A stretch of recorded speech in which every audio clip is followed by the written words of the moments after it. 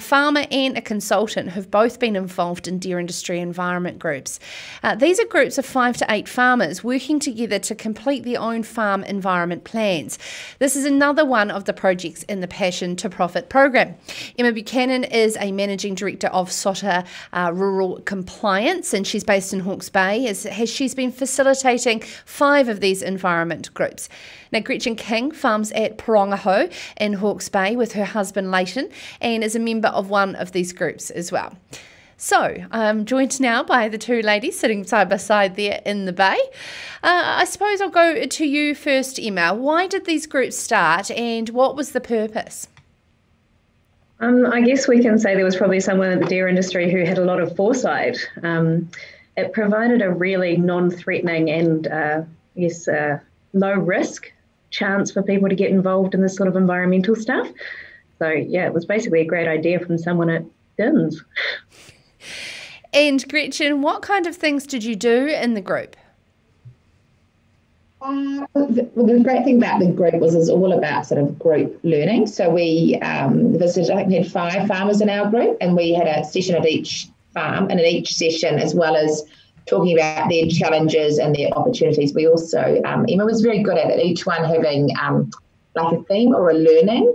So like at one, we learned about options about carbon, I think, on one of them, and others we learned about critical source areas. And so for us out at Porongaho, we're not in a plan change area, so for a lot of it was all new to us. So it was getting a bit of an understanding about what was coming our way.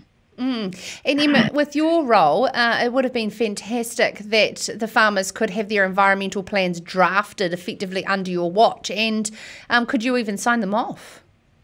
Yeah, that was one of the real advantages, and a lot of them took advantage of getting a discounted nutrient budget, which is something they may not have done otherwise. So it gave them an idea of their nitrogen leaching and their carbon position before they really had to have it. So that gives them a much longer lead time to be able to come up with mitigations and things. And drafting the plan themselves, it increased the ownership compared to a plan that perhaps you'd get a consultant to do for you and then show in a bottom drawer. There was a lot more ownership in the plans that they created themselves. Emma, what sort of expertise did you bring to the table, not just yourself, into these groups to support the farmers? It was a bit of a mixed bag. So different groups, it's a bit random as to who joins which group, but we're incredibly lucky with Gretchen's group that we had an absolute expert on biodiversity.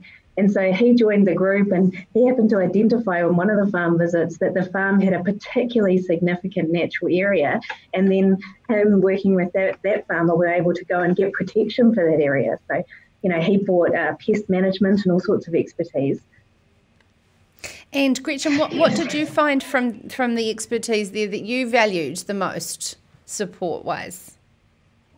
It was a really good way to get into it, because we kind of put it on the back burner because we didn't need to do it, and we're in a low impact farming environment anyway.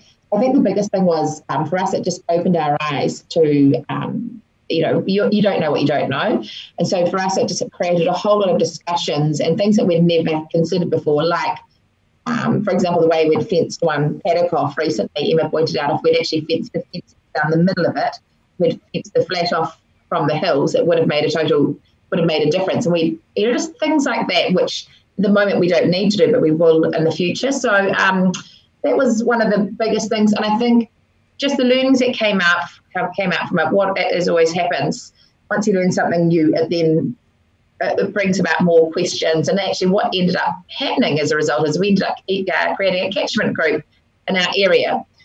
So that a whole community could be working together. And that was something that wasn't on our radar whatsoever. And yeah, that's where we ended up. So it was pretty cool. And Emma, once you start to form these group of farmers, there is so much value to continue with that group into the future. What's your intentions? Definitely. Well, luckily we've got support.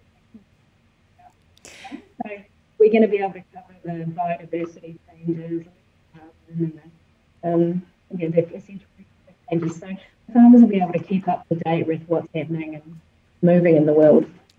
Thank you so much for taking the time to join us as Emma Buchanan and Gretchen King, a part of the P2P. I was struggling to hear Emma a little bit. What she was saying is that there's other things such as essential fresh water, Indigenous biodiversity, and of course zero carbon that they can all collectively learn and value together by working in a group.